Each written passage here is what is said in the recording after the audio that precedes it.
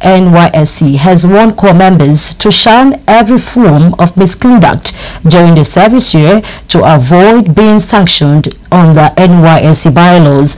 Brigadier General Ahmed handed down the warning to 2024 batch B string 2 core members at the Niger State Orientation Cup in Paiko. In a statement by the Acting Director of Information and Public Relations, Mrs. Caroline Embo, General Ahmed noted that there are rules governing core members' conduct and emphasized that the scheme is not a refuge for lawbreakers.